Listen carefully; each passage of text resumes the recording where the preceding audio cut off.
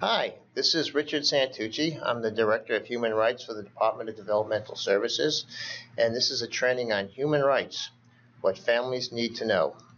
We're going to be talking about the basic human rights for people served by the Department of Developmental Services, the limitations on those rights, how families can make a positive impact in solving human rights issues. We're going to be joined by Hillary Dunn from the Disability Law Center, by Susan Nadworny from Massachusetts Families Organizing for Change, and Kathy Carpenter from the department's Human Rights Advisory Committee.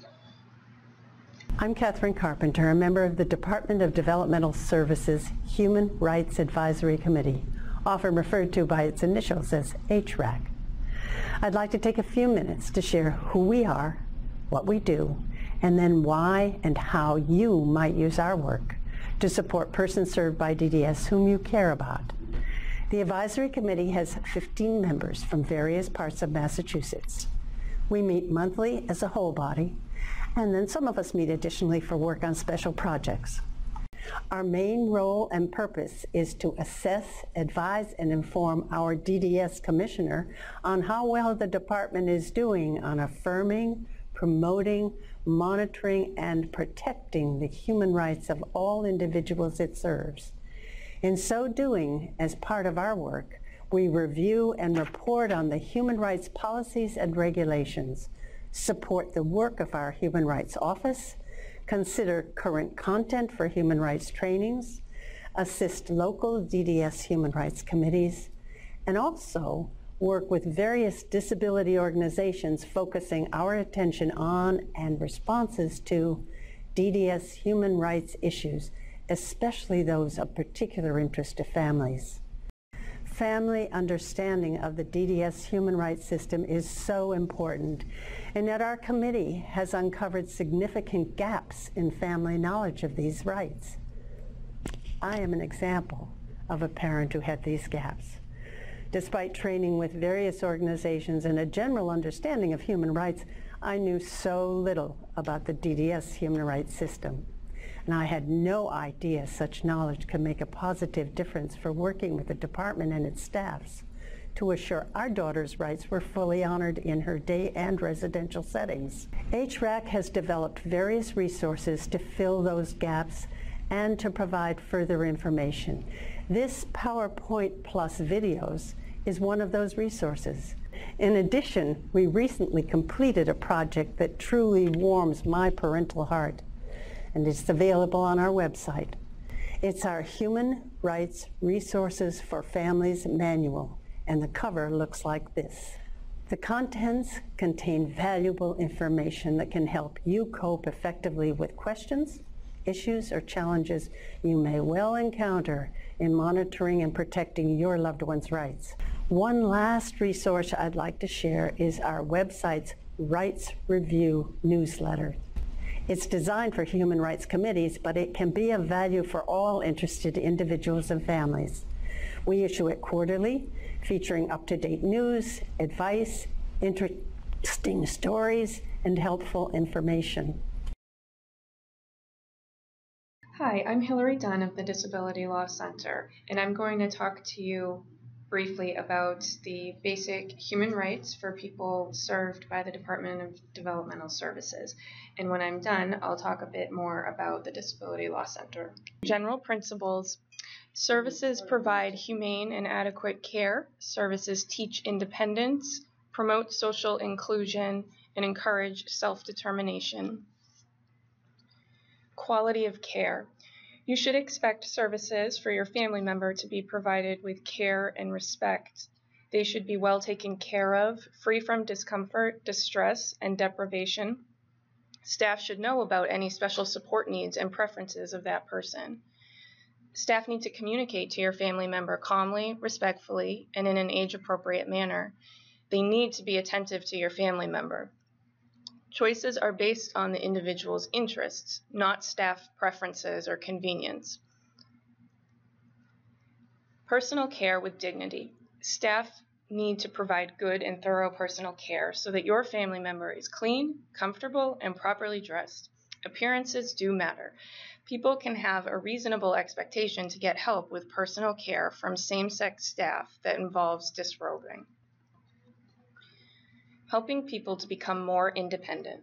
Services should teach functional and meaningful skills to people that they can use in their lives to become more independent. These should be geared to each person's needs, abilities, and interests. Independence. Services and supports need to be provided in the least restrictive way possible. Staff should provide only as much assistance as is needed. They should encourage the individual to do as much as they can so as to avoid learned helplessness. Restrictions must be as minimal as possible to ensure safety. Services promote belonging. People should be supported to dress and conduct themselves in the community in an age-appropriate way that will promote community membership. Taking charge. People are in charge of their own lives. They get to make important decisions about their lives. This includes opportunities to make choices about what to eat and drink, how to spend their leisure time, when to go to bed, and how to spend their money. Decisions and risks. People have a right to make decisions. Some of these decisions may not be what others think are best. It's important to educate and encourage people about the variety of choices that are available. Otherwise, they may just stick to what they already know. Families can be an important source of information. Sometimes the best way to learn is by making mistakes. We all do it. It is part of life unless the individual's safety and well-being are unreasonably jeopardized. Communication. People can communicate with others in whatever way they choose. People should receive the help that they need to communicate in the way that works best for them. To visit and be visited at home. People can have visitors and visit others. It is their home, after all. Staff should be polite and courteous to the visitors. Visitors also should be considerate, since there may be other people living there as well. Privacy. People have a reasonable expectation of privacy. This can include spending time alone, communicating with family and friends, or having private time with visitors. Possessions. People get to buy and keep their own things. They should have a place to safely keep their stuff. Possessions are not restricted unless they pose an immediate threat of serious physical harm to the individual or others. I'm Hillary Dunn. I'm an attorney at the Disability Law Center, or DLC. I serve on the DDS Statewide Human Rights Advisory Committee on behalf of DLC, and I also have a brother served by DDS. Now, DLC is a private, nonprofit organization responsible for providing protection and advocacy for the rights of Massachusetts residents with disabilities. We are not part of the state or federal government. We are not DDS, and we are not the Disabled Persons Protection Committee, or DPPC. And importantly, our services are free. Our mission is to provide legal advocacy on disability issues that promote the fundamental rights of all people with disabilities to participate fully and equally in the social and economic life of Massachusetts. We serve people with all types of disabilities throughout the entire Commonwealth with disability-related legal issues. We don't handle general legal issues such as divorce or setting up a special needs trust. We serve people with disabilities whose legal problem falls within a DLC priority area, and DLC has the staff time and resources needed to resolve the issue. The demand for our services far exceeds our resources. As such, DLC has to adopt annual priorities based on input from people in the disability community. For a complete list of our priorities this fiscal year, please visit our website. DLC is the Protection and Advocacy Agency for Massachusetts. The Protection and Advocacy Agencies, or P&As, are disability rights agencies investigating abuse and neglect and providing legal representation and other advocacy services. Every state must have a designated protection and advocacy agency. Now, due to our resources, we really do need to focus the majority of these resources on our core functions, and I'm going to list those 4 core functions. One is information, referral, and training. A second is monitoring, DLC monitors facilities where people with disabilities live or receive services to prevent, detect, and address instances of abuse, neglect, or exploitation. The intake process that we have, our individual case representation, and our work in other areas informs our monitoring work and where to monitor. Our third function is conducting investigations. In situations where we believe serious abuse or neglect may have occurred, we may conduct an investigation. An investigation can stem from an individual concern and be more individually focused, but due to resource issues, we often focus on investigations where the outcome may be systemic change resulting in a better quality of care for a large group of people with disabilities. Our fourth and final function that we're going to discuss is advocacy, and this can include individual case representation and systemic advocacy that could include class action lawsuits or something like advocacy on policy issues. For more information, please see our website, or to call or complete an intake, please call our main number at 617-723-8455. We're going to talk a little about limitations of rights, why they may be needed and how they would be used. Here are some important concepts. Least restrictive.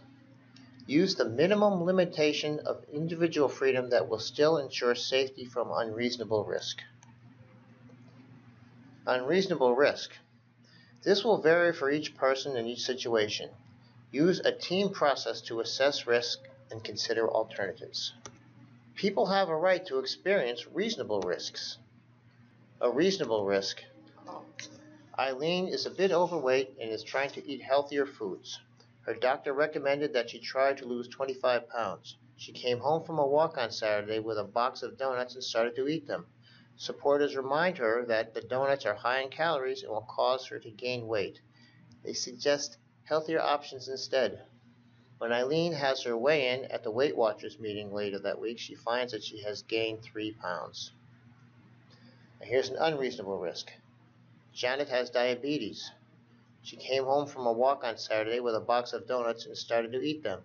The last time this happened, she went into a diabetic coma.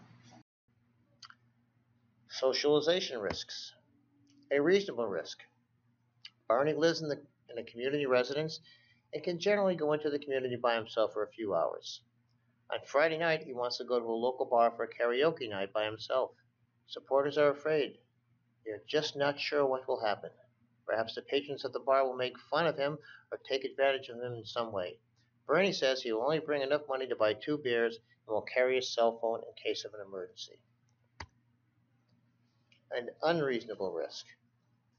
Becky tells staff that her boyfriend is coming to pick her up at the house. When he arrives in his car, he's driving erratically, and when he comes to the door, he smells of alcohol. Supporters don't want her to get into the car with him. The process for limitations. If we're going to impose limitations on someone's rights, there must be a compelling reason for this limitation. There must be an element of imminent risk, which is unreasonable to the person or to others. The proposed limitation must be the least restrictive method possible to reduce or eliminate the risk.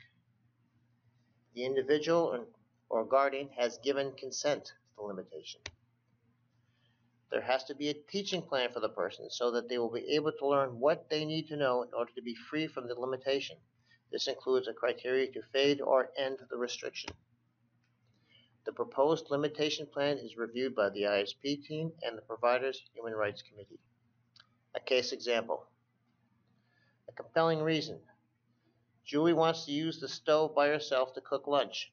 However, she has burned herself on 3 occasions, and last week she started a small grease fire in the kitchen. The proposed limitation. Julie can only use the stove with supervision. Least restrictive alternatives. Staff have explained how to use the stove and showed Julie how to cook some of her favorite items. However, she has continued to have cooking accidents, so we know that less restrictive alternatives have been tried. Consent.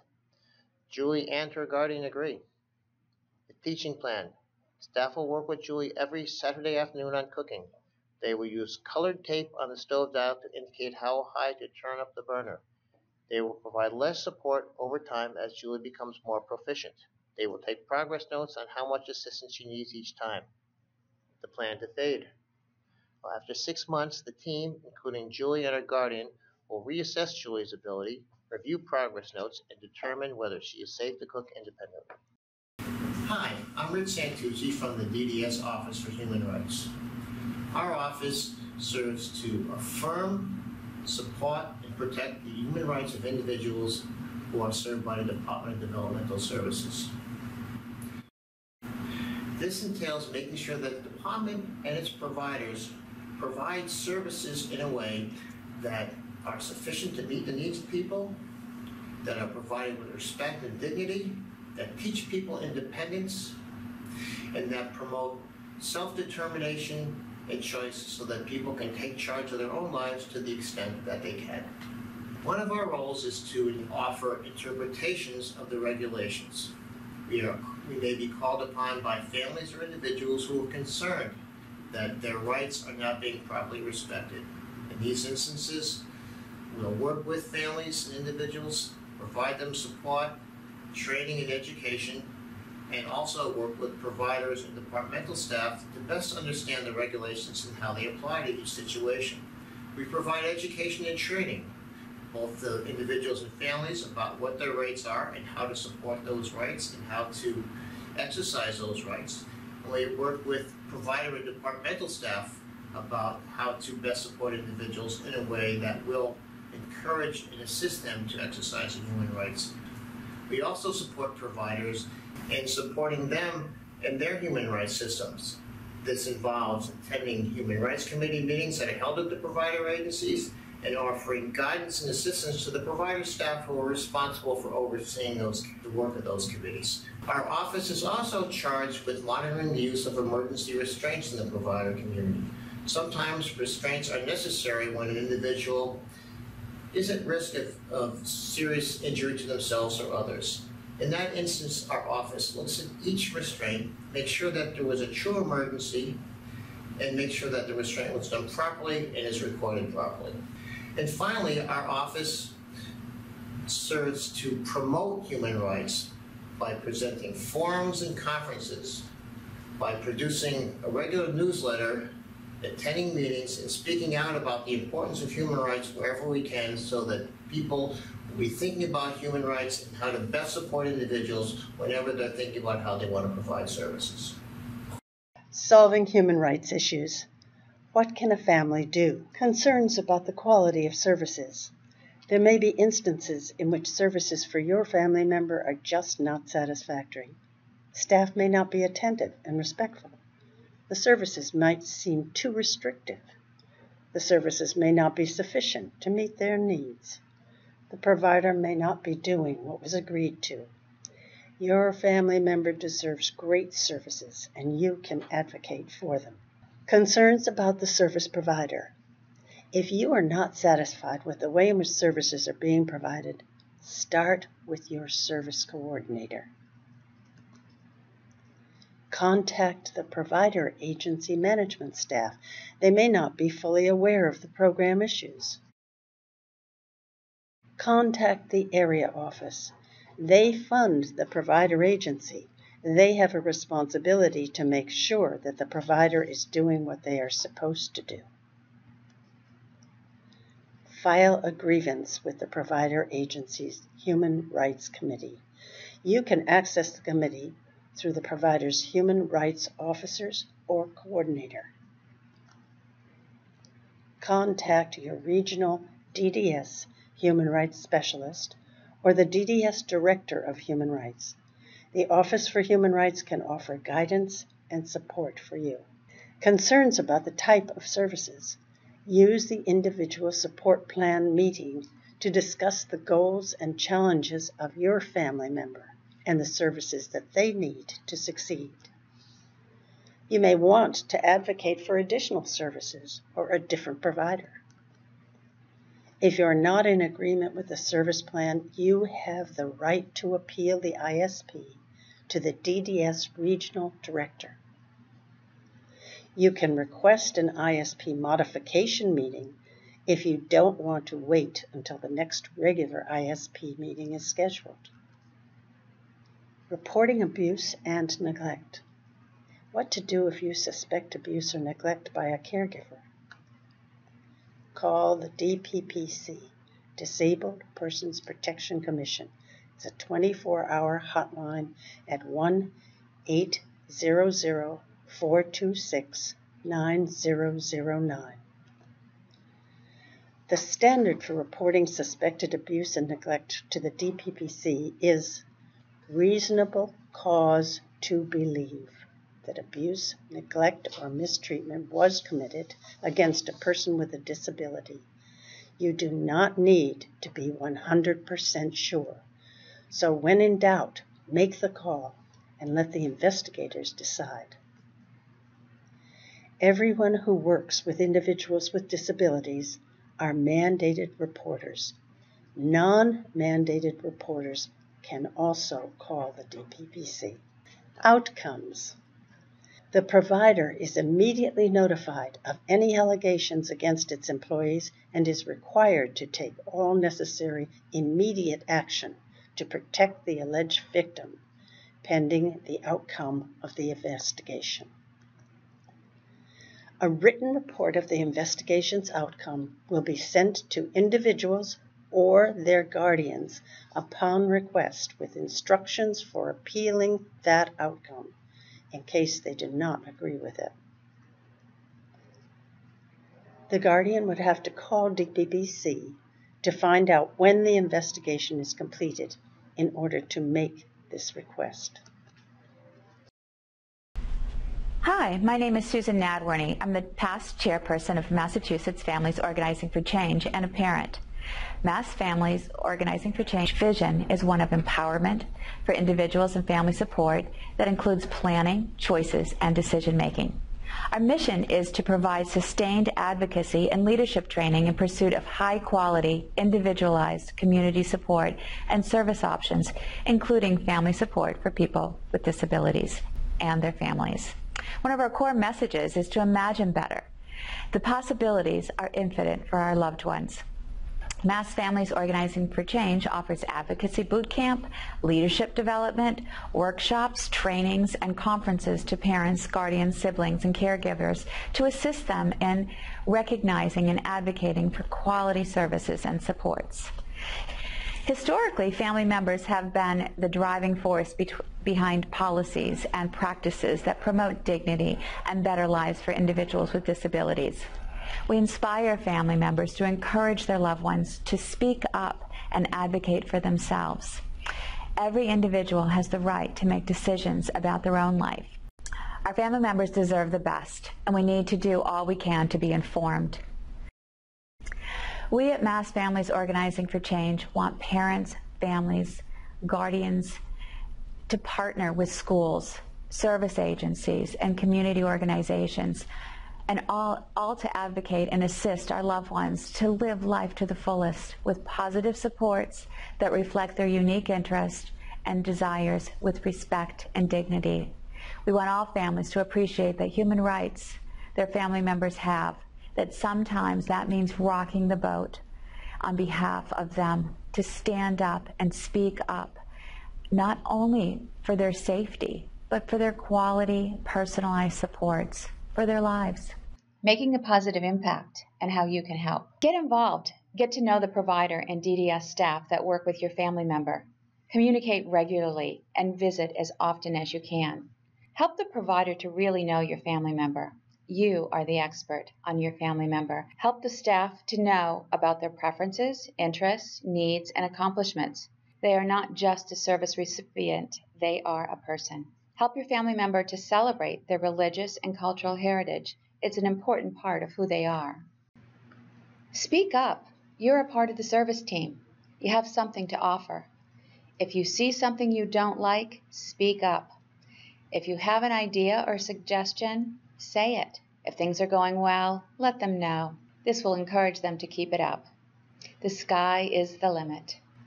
Thank you for listening. We hope you found this informative. We've listed a number of resources for you to reflect on and call if you need them.